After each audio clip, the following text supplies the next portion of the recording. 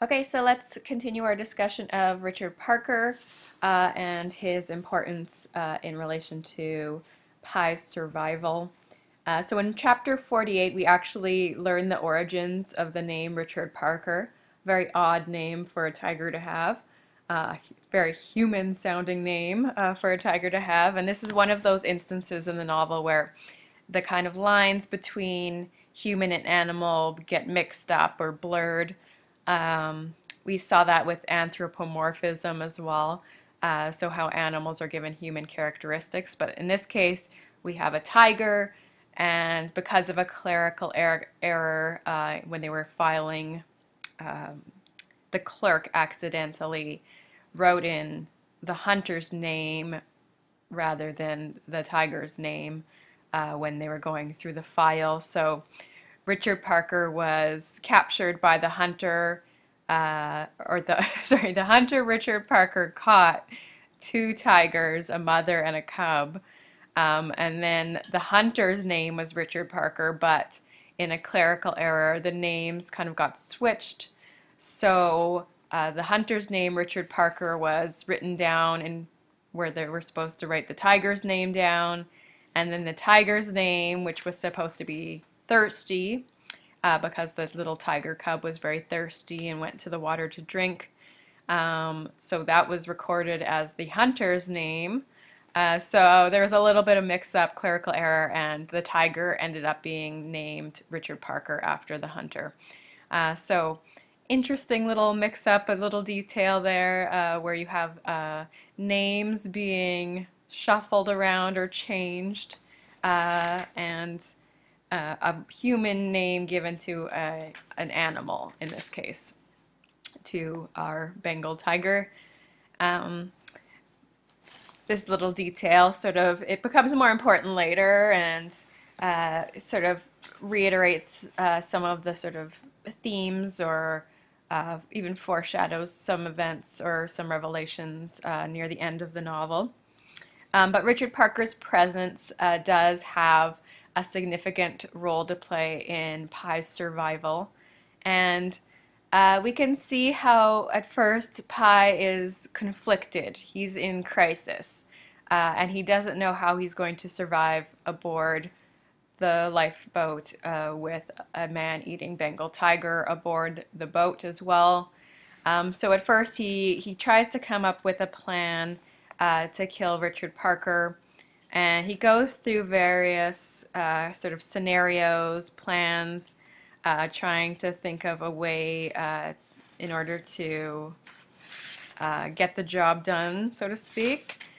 So he goes through sort of multiple ideas or scenarios, trying to figure out what's the best way of eliminating the tiger, because it is kind of his biggest obstacle at this point to surviving. So on page or chapter 54, he goes through various kind of strategies or plans. So plan one, push him off the lifeboat. Not a very good plan, right? So you think of this 450-pound tiger.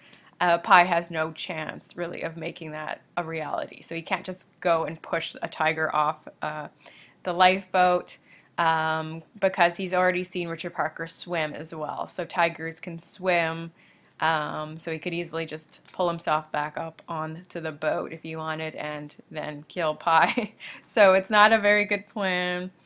So that one gets scratched off the list.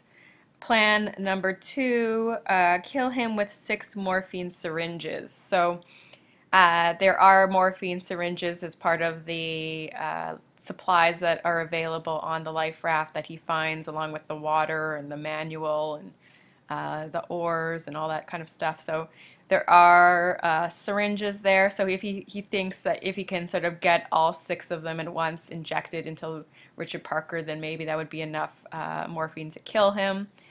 But he considers this plan to be, not feasible, based on, he won't have the time or the ability to get 6 injections, one after another, to inject the tiger with the morphine.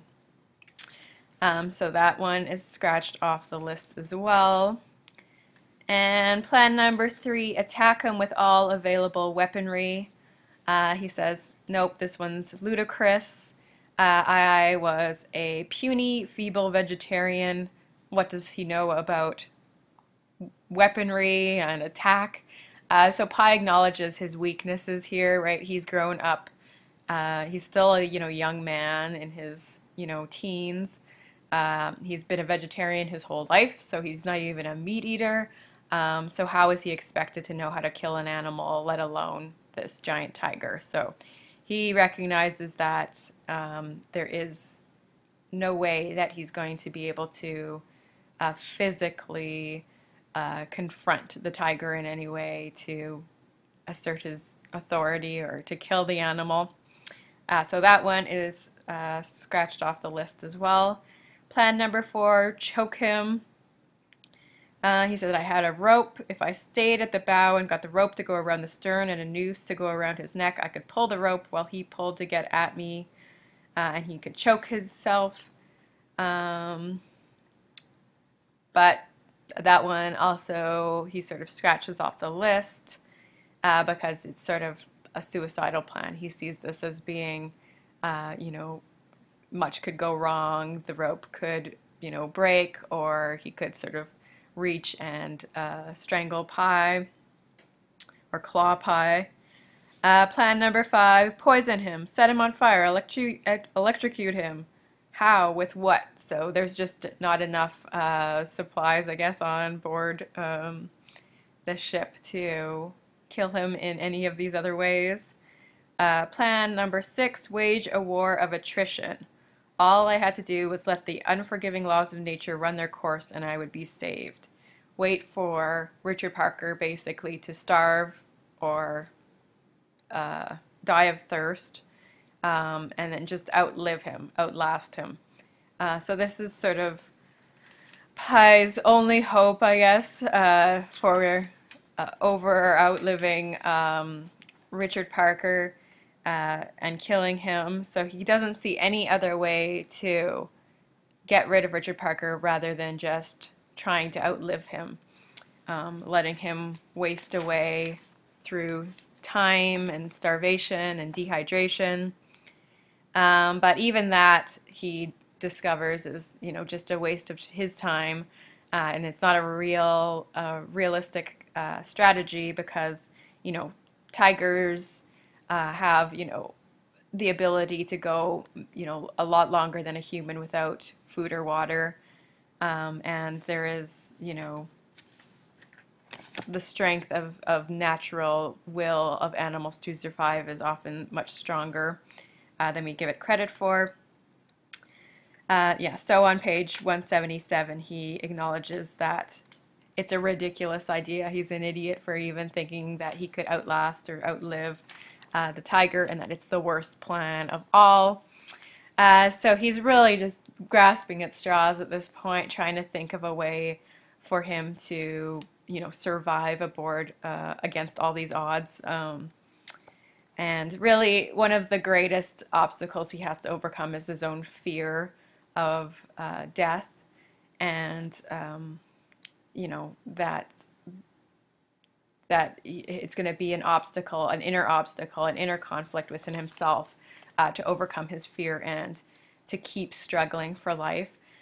So in a way, Richard Parker ends up being a kind of actually a positive influence or impact on his life, because it is a distraction, and he has all this inner fear and doubt within him that he could survive on his own. So in a way, Richard Parker does give him maybe some companionship, a distraction, something to think about that's not the death of his family, or he doesn't give in to despair because he's got other things on his mind, namely Richard Parker. So he finally acknowledges this important role that the tiger is going to play in his mind in terms of his survival. And he says so on page 179, so this is chapter 57. So he says, "It was Richard Parker who calmed me down. It is the irony of the story that the one who scared me witless to start with was the very same who brought me peace, purpose, I dare say even wholeness." So if you look at that line specifically, those three words, peace, purpose, and wholeness, those are the three things that the tiger is going to bring Pi. So peace of mind, distraction, a purpose in his time, and a sense of wholeness. So before Richard Parker, he was incomplete, or he's lost his whole family. So there's a new sense of wholeness that he gains from his relationship with the tiger. So first he fears him, but then he learns to rely on, even depend on Richard Parker for his very existence. So his survival hinges on Richard Parker. And there's sort of turning points in the growth of their relationship. So he definitely moves from being or wanting to kill Richard Parker to acknowledging that he needs Richard Parker to survive. So there's a big jump or leap or turning point in that understanding of his own survival. So there's one thing, he doesn't, even worse than, losing Richard Parker or killing the tiger is his loneliness and fear. So I think the presence of the tiger also kind of fills this gap or hole within himself for the loss and his loneliness. So there is a need for a companion in this situation. Otherwise, he would have probably given up much earlier in his survival. So I'm going to have us think about the growth or the sort of events that transpire that lead to Richard Parker and Pi becoming stronger. So what are some of the events that happen between Richard Parker and Pi to strengthen their relationship and build their sort of partnership in a way? Okay, so let's take a look at some of the key events in their friendship. So the first event that occurs that definitely changes the dynamics between Richard Parker and Pi is, well, I guess the first one could be the death of the hyena. So Richard Parker killing the hyena definitely, it not only eliminates their common enemy, the hyena in this case, it also sort of brings the two of them as the two sole survivors of this accident. So another turning point would be when Pi starts feeding Richard Parker. So the first animal that Pi feeds Richard Parker is the rat. And so he grabs this little rat that crawls along the tarp, and Pi throws it at Richard Parker, and Richard Parker catches it in his mouth. So this is sort of the first instance that Pi realizes that, hey, maybe I can make this work somehow. Maybe it's possible to establish a kind of relationship, master and animal, almost like a circus trainer would train its tigers. Maybe we can create a dynamic of sort of ownership or mastery between himself and the tiger, and tame the tiger, essentially. So the rat is one of those key moments where Pi is sort of thinking strategically and learning how to control the situation. Another one is Richard Parker making the Proustin noise. So he does make this interesting cat noise. It's kind of a snorting, a huffing that large cats do to show that they're not, to acknowledge that there's no threat with the other animal. So they make this noise out of sort of kind, gentle gesture to show that they're not a threat. And it's sort of a friendly gesture, right? So they would make it to another animal to show that they weren't going to attack or anything. So the Proustin is kind of this major turning point in their relationship where they're sort of Richard Parker is acknowledging that Pye's not a threat to him, and there's a sort of codependency relationship beginning between the two of them. So after Richard Parker makes the Proustin noise, Pye fully decides at this point that he's going to tame Richard Parker. So he makes this decision on page 181. So he says, I had to tame him. It was at that moment that I realized this necessity. It was not a question of him or me, but of him and me. We were literally and figuratively in the same boat. We would live or we would die together. He might be killed in an accident or he could die shortly of natural causes, but it would be foolish to count on such an eventuality. More likely the worst would happen, the simple passage of time in which the animal toughness would easily outlast my human frailty. Only if I tame him could I possibly trick him into dying first, if we had to come to that sorry business. So Pye acknowledges that, if he can tame Richard Parker, then maybe they could survive together. And it's not a matter of him and me, it's him and me, right? So the two have a kind of wholeness or togetherness that is going to be essential to both their survival. And then he acknowledges as much on page 181, 182, where he says, there's more to it. I will come clean. I will tell you a secret. A part of me was glad about Richard Parker. A part of me did not want Richard Parker to die at all, because if he died, I would be left alone with despair, a foe even more formidable than a tiger. If I still had the will to live, it was thanks to Richard Parker. He kept me from thinking too much about my family and my tragic circumstances. He pushed me to go on living. I hated him for it, yet at the same time I was grateful. I am grateful.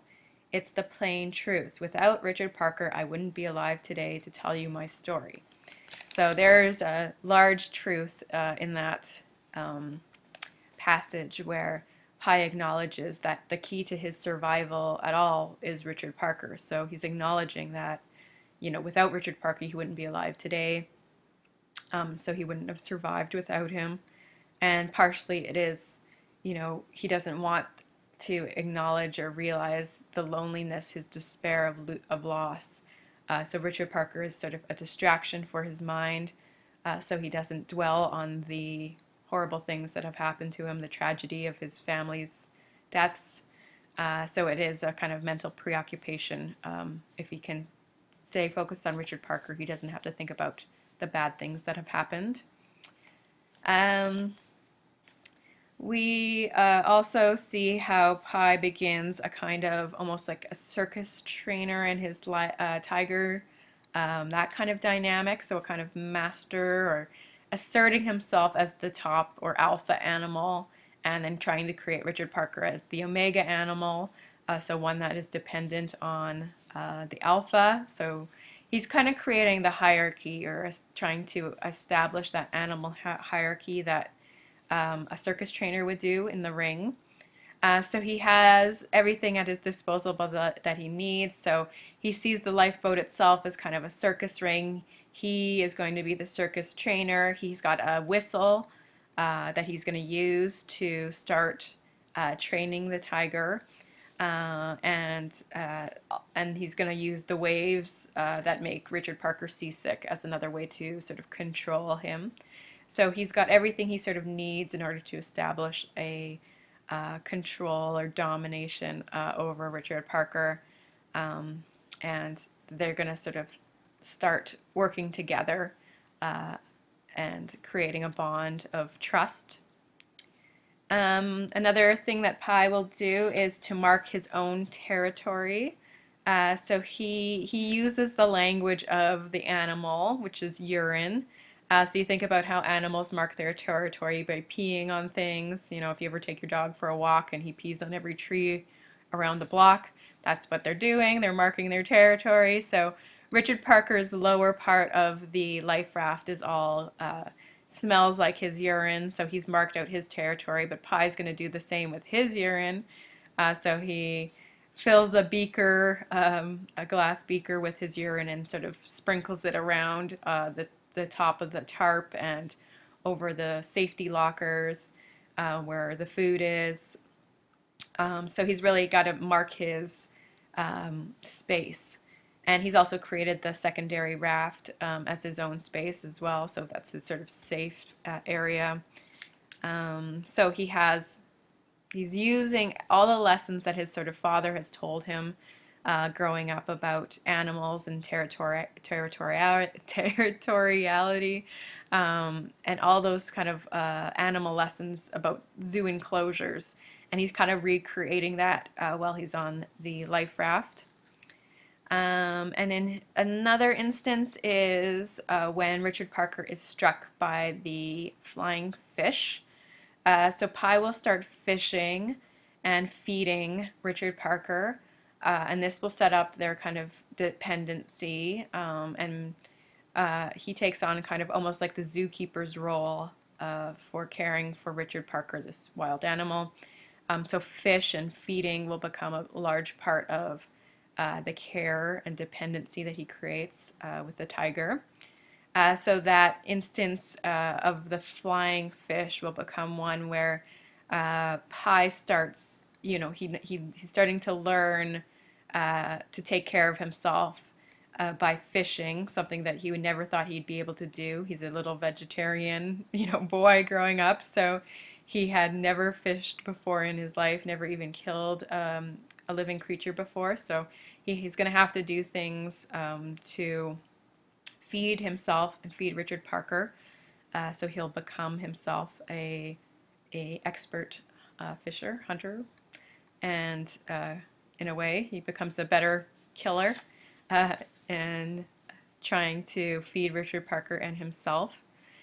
He's also struck at that moment when, just by how amazing Richard Parker is when he catches the fish, and he's almost in awe at how magnificent Richard Parker is as well. So he does appreciate how beautiful and strong and amazing, I guess, Richard Parker is as one of God's creatures. So there's an appreciation between them.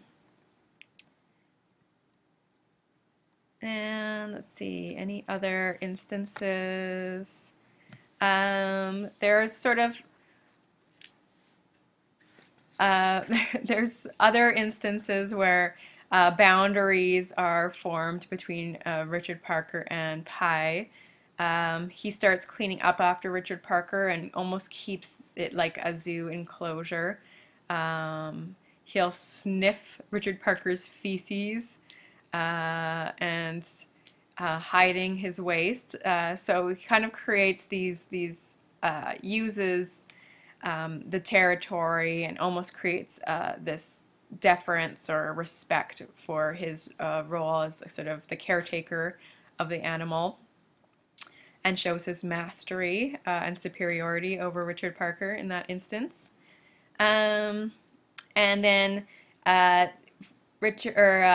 will start feeding Richard Parker. He catches him a giant Dorado and feeds him that.